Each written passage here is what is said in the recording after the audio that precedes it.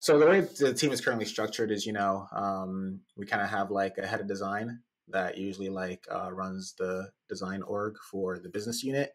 And within that, the business unit and the design team, we have design leads who operate as, design managers. And then we have individual contributors.